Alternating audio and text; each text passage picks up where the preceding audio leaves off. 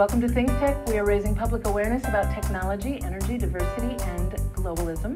This show is Center Stage. I'm your host, Donna Blanchard, proud managing director of Kumukuhui Theater, and we are coming to you from Pioneer Plaza in the heart of downtown Honolulu, very near Kumukuhui Theater, I might add. This is the second part of a series of Oahu Fringe. We've got 4 guests for you today, so we're going to go through these as quickly and as thoroughly as possible because these are some awesome acts we really want to make sure that you come down to Chinatown and see this weekend. Joining me right now is SheenRu Young and Bonnie Kim. Hi. Yeah. And you're not together, you're from very different groups, and I want to make sure that we talk about both of them. SheenRu, we'll start with you because you're a returning guest. You were here 2 years ago. Yeah, it's great to be back. Yeah, it's good to have you back. You were fairly new to the island, and you were... I had just gotten here. Yeah, you had just gotten here, and you were creating pieces that had to do with water. Yes. You're really focusing on water here. And you completed that work. Have you stayed on the island throughout? I've traveled a lot. At the time, I didn't know if I was going to stay, and I'm still here 2 years later, so it's really awesome to kind of come full circle. But yeah, I'm still here. We completed the water project, Flood Turn the Tide, and it's cool to be back at Fringe 2 years later. Yeah, and it was for Fringe. It was for Fringe, 2 years ago when you were here. And I got to see one of your performances. It makes me very excited to see what you're doing today. Thin Skin is the name of your piece that you're doing this weekend. Just to give people a little bit of background on Flood Turn the Tide, the piece that I saw was a group of amazingly talented dancers who gathered at the Blaisdell where there is a natural spring, and then we as the audience members followed the dancers as they improvised their way above the water that flows through Oahu out to the harbor just outside the Ward Warehouse. Yeah, I went straight to the harbor. That was an amazing experience. Congratulations on creating that for all of us. Yeah, that was just the first in a series of 4 site-specific pieces, actually. So it was experiment after experiment, and yeah, now for Fringe Festival, we're doing another piece that's I also consider site-specific. So it's very different. It's not about water, but it's actually like a personal narrative that I'm sharing. And I'm a very private person, so it's very bizarre to put myself out there. But the piece is about vulnerability, and it's going in a very different direction, like actually showing different sides of ourselves and what we're afraid to share. Yeah. When you say site-specific, how is the sites in Chinatown related to the story? Well, it's built in my partner, my creative partner, Spencer Agustin. It's in his studio, Studio 114. So it's his art studio, and he's a sculptor and a scenographer, and so he's built an installation within the space that I interact with and I dance with. So it's site-specific in that I designed the piece for a small, intimate space because it's an intimate piece. Oh, okay, gotcha. So how many audience members will fit in? Per show, only about 15. Oh, wow. Yeah, so that's why we have 6 shows, is to try to get as many people in as possible. Yeah. What an interesting journey to choose to take. Yeah. I mean, I think everything's a challenge, right? Like water was completely different. We had to go outdoors, we had to be near the water. And now this is a totally different piece, and it's a totally new challenge. This time it's actually about myself, and I don't usually share that. So it's a totally different challenge. I suppose when someone writes or performs a song or a piece of poetry or writes a play, or a puppet piece, we ourselves are always in it. This, for the purpose of revealing vulnerability, becoming vulnerable, is kudos to you. I'm really anxious to see it. Thanks. So tell me when and where I can see it. It's Thursday, Friday, Saturday, 2 shows per night, 7:30 and 9 o'clock. And I would recommend getting tickets ahead of time because if we have to turn you away, you might miss another show. So, yeah. Gotcha. Okay, and we can get those tickets online if we go to Oahu Fringe. Yeah. Okay. I'm excited. Is it just you dancing, or are there other That's a good question. It's me and Spencer, so it's very raw. We reveal the whole process as well. So you see us changing the scene, you see us interacting. So it's me dancing and him being kind of my witness and co-collaborator. You see him doing his scenography live as well. Oh, wow. Yeah. And the music behind it, is this original work? I designed the soundscape. Yeah, it's a lot of dialogue. It's me interviewing people. It's interviewing my mother. You hear my birth story. You hear all kinds of things, as well as music. Yeah. Wow. Yeah. I'm very anxious to see that. Yeah. Thank you. Please Man, come. you come up with the stuff, girl. Okay, Bonnie has brought a friend. Oh, yes. Ta-da! This is a first on my show. Last week we had a baby. Now we have a tiny little man. Look at that. It's one of my puppets in the show that I'm doing at the Oahu Fringe Festival. The title, The Boy Who Loved Puppets, is the title of my show. And the story is actually inspired by a true story, an artist in Taiwan. And I started working on this project about 2 years ago. So the puppets, so this is a Czech marionette style puppet. And I made puppets on the stage in Prague 2 years ago. And then I did a bunch of research in Taiwan with the artists that I was working with. And now it turned it into a longer show. At first it was 10-minute piece. And then I wanted to make it into a longer show. So it came out to about 35 minutes now. So that's what I'll be presenting this Friday. And the story itself, where did that? How did you come to that story? Oh, so the artist. Let's see if they can see. Okay.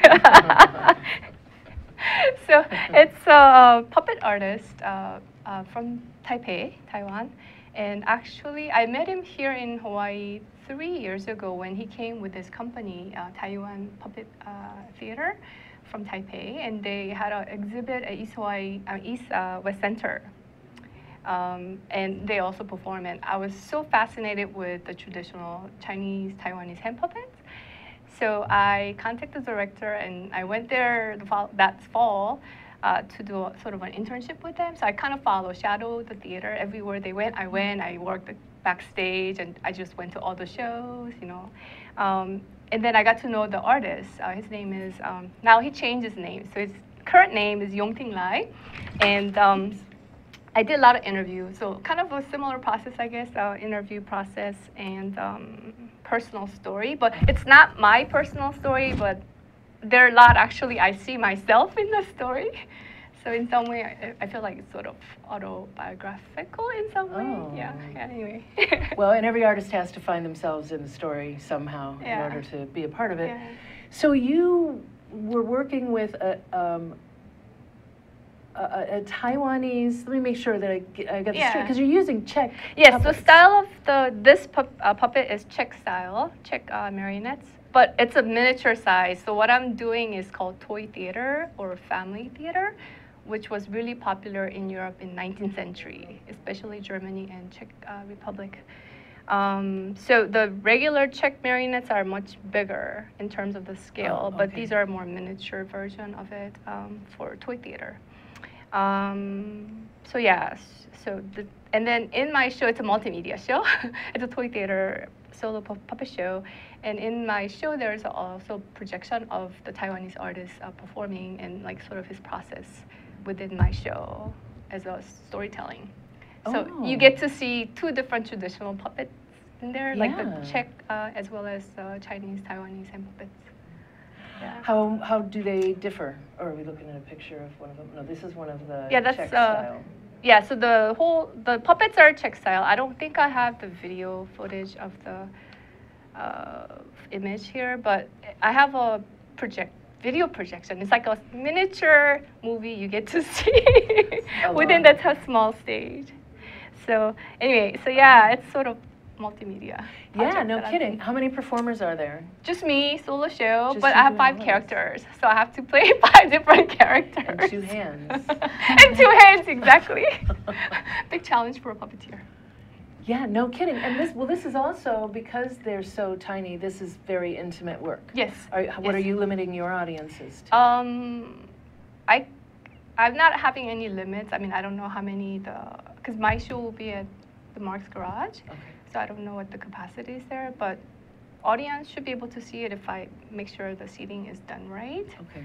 But I it is will wear my driving glasses. But it is a small and intimate show, so it's kind of a not a common puppet show that you get to see, especially in Hawaii. So I think that will offer audience new experience. Yeah, no kidding, right? What time, when? Oh, Friday, this Friday, Mark's Garage at 6 o'clock. At 6 o'clock. And Yeah. tickets can also be purchased in advance Yes. for your show. Have you been involved in the Fringe Festival before? Yes, this is my third time. Oh, Yes, okay. I've done I'm sorry I first, haven't third, you and before. fifth. This is so every other year. Have these shows gone elsewhere? So yeah, this show actually I did touring in Europe and Asia last year. So summer and fall I was touring. Oh, Mostly wow. schools. So I've done a lot of school shows in Germany for elementary and middle school kids. And in Korea was family centers, libraries. And I also did a house performance in Bangkok for a group of international school students and faculty members. So that was really fun. Yeah. Yeah. Do you make all Yes, of all these? these are, I make all my puppets. So yeah, this is hand carved out of wood, basswood. And I made all the costumes, paint, everything. That is really fascinating. And I feel like puppetry is gaining a resurgence. Oh yeah, totally. Over the Everywhere. holidays, I saw a puppet show in LA that was, Yeah. I can't remember the name of it, but they were like Barbie doll size, yeah. that just people behind a counter, and you get to the point where you don't look at the people who are Right. manipulating at Yeah. all. You're just looking at those puppets, wondering what they're going to do next. Yeah, I think the puppetry, the field of puppetry has become really broadened with the technology, because a lot of people doing like stop motion now considered as part of the puppetry, and they are doing a lot of live green screen projected puppetry shows in theaters, live shows. And so there are a lot of new styles of puppetry, I think, nowadays. Awesome. Popular everywhere around the world. I mean, everywhere I go, I see a lot more puppetry. I'm glad of it. It's an art form that has just limitless boundaries that can be explored. Yeah. So we just have about a minute left in this segment. Thank you both very much for being here. I know you know each other. Yes, we do. Yeah. Have you ever talked about collaborating? We haven't. But I would love to. I saw her show. She saw the Thin show, Skin, Thin so Skin, because we put it on in November, and then Misa for Fringe saw it and invited us And to said, "Come back and do restage it." it. But yeah, Bonnie came. Yeah, to it was really. so- I recommend people to go see it and get your tickets early, because it's a small space. Yeah. And very personal, and it was really fascinating. Yeah, I really enjoyed it. Oh, So maybe we will collaborate. I don't know. I haven't seen her work yet, but I think we could. This guy looks really limber. I'm just saying, he's pretty bendy. Yeah, He he's can do all awesome. sorts of stuff. Thank you both very much you, for Donna. being Thank here. you. And we will be seeing you this weekend. It's a happening weekend in Chinatown. We're going to take a short break. We're going to be back with two totally new guests for you, so please stay with us. Thank you.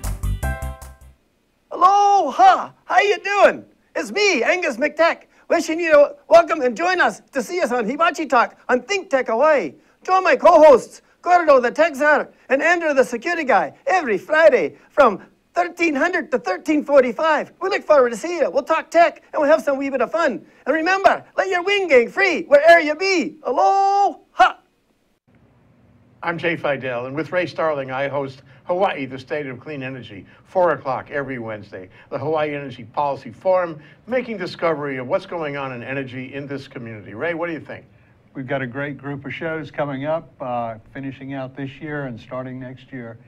Dean Nishida has been with us today. He's the new consumer advocate, and he has told us a lot, but he's got a lot more to tell. So we're going to have him back and others like him in future shows. And Dean, how much of that do you agree with? There's a lot to be said, and I'm interested in seeing some of your other shows. Okay, we'll be back 4 o'clock every Wednesday here on Think Tech Hawaii. I've got the Beagle Sisters here with a healthy tip. We encourage you to enjoy the food you eat this holiday season and keep it local and healthy. Yeah. Eat the rainbow, and if you need any produce, come to the Red Barn on the North Shore. Hi, I'm Marianne Sasaki, and I'm speaking to all engaged citizens. I think everybody should know that there's going to be a big Women's March on Washington on January 21st, and there'll also be independent marches in each city around the country. And the purpose is for our voices to be heard and to take a stand on reproductive rights and other rights which may be eroded under this presidency. It's not a protest march, however, it's a positive march. So look for your local march and join in. Every hand counts.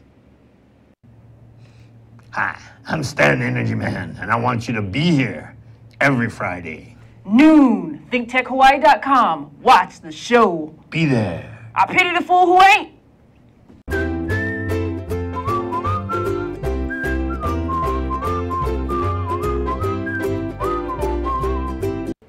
Hi, this is Jane Sugimura. I'm the co-host for Condo Insider, and we're on Think Tech Hawaii every Thursday at 3 o'clock. And we're here to talk about condominium living and issues that affect condominium residents and owners. And I hope you'll join us every week on Thursday. Aloha.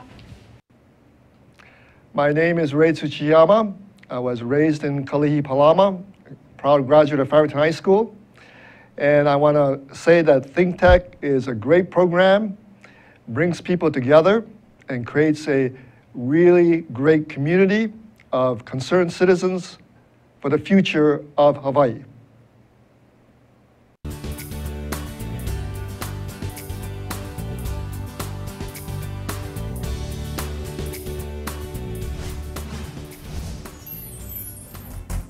Hi, we're back, and we are live. This is Center Stage on the Think Tech Hawaii Digital Network. If you would ever like to join us in the downtown studio for one of the shows, you may do that. Just email Jay, that's J-A-Y, at thinktechhawaii.com, and he will hook you up. We would love to see you here. If you ever have any ideas for people you'd like to see on the show, or you yourself feel like you're an artist with a story to tell, let me know. You can find me on Twitter at It's All About Donna, because it is. Okay, my two new guests who are both involved in Fringe, Rory Franzen with ThinkFest Improv. ThinkFest Improv, that's right. And Steph Mariano of Steph Mariano Folk Music. Yes, Mariani, but Mariani. Yes. Oh, very close. It's okay. It's a tough one. If I have 4 people on the show and I only screw up one name, we're good. Trust me. Okay, let's start with you, Rory, if Absolutely. we may. Tell us about ThinkFest Improv. Well, ThinkFest Improv is a local improv troupe that has been going for about 5 years now. We've been in Fringe Festival a couple of times now, and we always have such a good time that we are always down to come back. But what we do is we take a suggestion from the audience, and we use that suggestion to do our entire show off of. Sometimes we'll take a bunch of suggestions, sometimes we'll just take the one.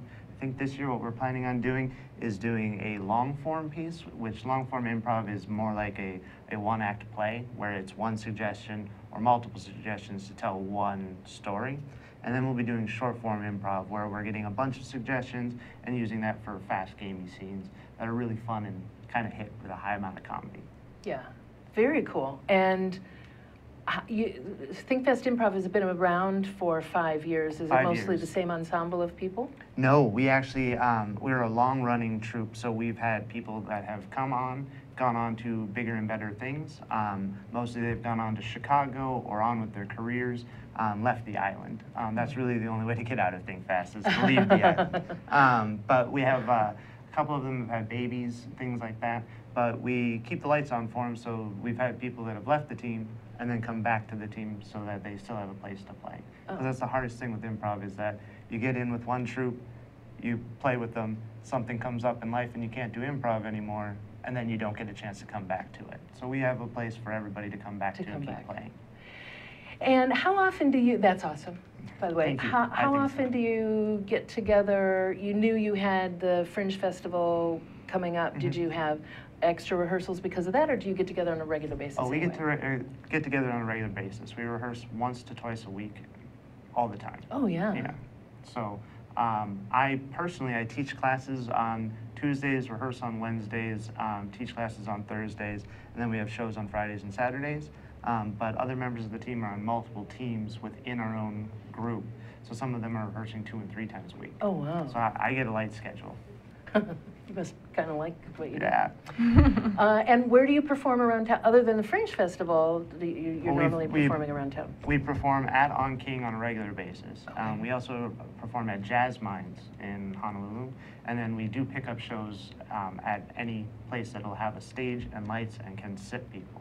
So, I mean, if you could get people in here, I'd do a show right here. Don't tempt. Jay Fidel is in the booth right now. Don't tempt him. So when and where for your shows we're at at On Fringe? King on Saturday Doors open at 5:30. Doors open at 5:30, and your show is a little longer, huh? Yeah, we have a whole hour-long set. Okay. So we will be doing multiple versions of what we do, because ThinkPass Improv does all kinds of improv.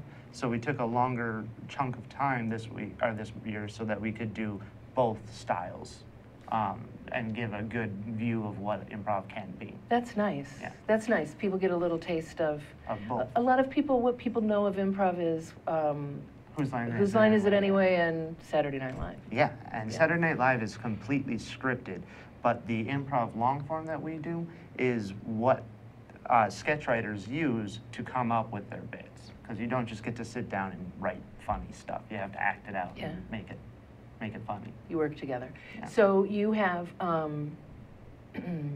many people are actually going to be involved in the show on Friday night? 13. Oh. Yeah, so it'll be a that's big good number. Size group of people. Okay, and correct me if I'm wrong, I forgot to ask the other two ladies, just because we want to make sure that people come into Chinatown and take advantage of the festival, there are all these different places to go. You want to get your tickets in advance, you want to keep an eye on your schedule, but some of these people, there are places to get food and drink. Does On King have a bar that's open in there? They have a donation bar at On King, and I believe that will be open for the Fringe Festival. So there's that, as well as other places. Absolutely. You can easily, any of these days, find plenty of places to eat and drink. You can and totally have a live nice in time. Chinatown. So. I used to, and I miss it. You can live in Chinatown. All right, thank you very much. Absolutely, thank you for Now we're having going to talk with Steph Mariano. Let's hear about, you are a folk singer. Yes. And you have been, what makes a folk singer? Did you grow up really loving Joni Mitchell? Actually, my mother is a folk singer-songwriter from the 70s, and Joni Mitchell is indeed one of her big people that inspired her, and so that's what I grew up on. And so Northern California, and so it's all that kind of Northern California vibe. But yeah, I grew up around it. Wow. You know who, I really enjoy folk singers, and it's not often you hear someone new. I think the most recent folk singer that made me want to run out and buy her music was Michelle Schacht.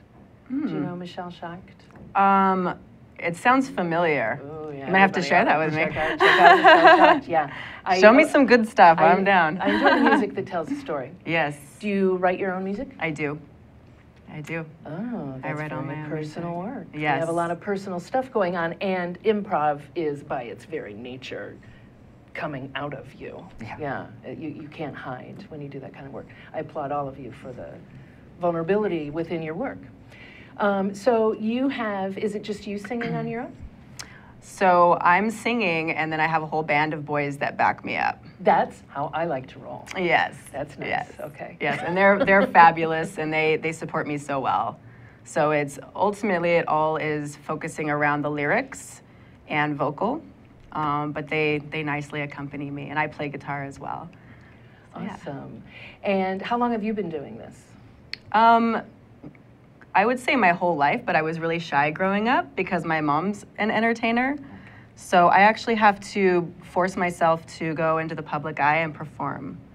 It's not something that comes natural for me, but because I write, I feel compelled to get it out. Oh. And that's what drives me. So I have to, like I was talking to him about, he has improv classes. I'm like, well, maybe you can help me to be a better storyteller in between songs. And something I'm always working on because it's not something that I came out of the womb doing. And I think I kind of fell into my mother's shadow a little bit. And because she has a very dynamic personality and booming alto voice. So a little bit different than me. Yeah. Okay, well, and I would love it if we had collaborations that happen here. He can help you. Yeah, the collaborations is what it's all about, and Honolulu is ripe for those. Yeah. I meet people all the time that I can collaborate with, and beautiful things come out of it. And I think the Fringe Festival brings people together. That's one of the coolest things about it. So that is a very cool thing, and it's all of, I think all of performing on some level is about trusting yourself.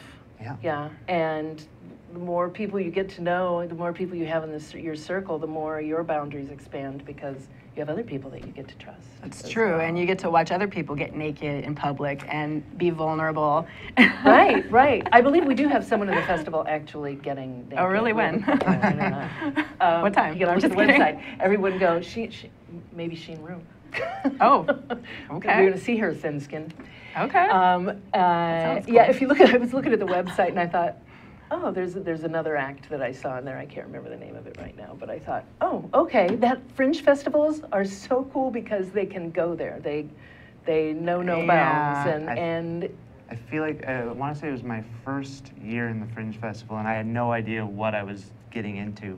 And the act that came on right after me was, I want to say they were pole dancers of some kind, but it was like a 70-year-old woman doing like a pole dance, and she was amazing. Like I watched it and I was like, really I can't cool. believe that this is something really I'm cool. watching. But it's totally worth all of the money I spent to be here. Like it's really awesome.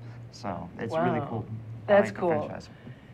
And if she had been bad, it wouldn't have mattered. But it would. The fact that she feels like she can do that and she wants to do it and she has an outlet for it, I think is amazing. Because you get nervous, right? Oh yeah, yeah. I mean, it's hard. Yeah, it is. And the beauty of Fringe festivals is that you don't have to have a home theater, a place where you normally perform. You don't even have to have your own built-in audience. You just go and you hit it and get it. And people get to come in and see what's going on here. It's really nice that most of the time, at least with improv, I have to explain to people, A, no, it's really an art form. B, this is what the art form is. And C, this is why you should see it. And Fringe Festival kind of takes care of all of that. Showcase that, yeah. That's cool. I hope everyone will come down for the Fringe Festival. You are, did you say your day is in time? On King at 7:30 on Friday, and then on King again at 10:30. We're wrapping it up. At On King. On Friday? On Saturday. On Saturday. Excuse You're wrapping me, up the at whole 10:30. festival. Yes, That's right. yes. Okay, so could you play me out, please? I've got some, goodness, You want thank me to- everyone. Could you play just a little bit? Yeah, absolutely. Do we need to move for microphone? So if you want to hand me my guitar. Oh, we got 30 seconds. So I'm going to go ahead and I would like to thank everyone who is here for the show today. I would like to thank Rich Prapus, who is our floor manager, who has had his work cut out for him today. Thank you very much, Rich. I would like to thank the studio overlord, Zuri Bender, who is in my ear, helping to make all of this happen. Jay Fidel, who somehow manages to put all of it together. And you, thank you for watching the show, and we really hope to see you at the Fringe Festival this weekend.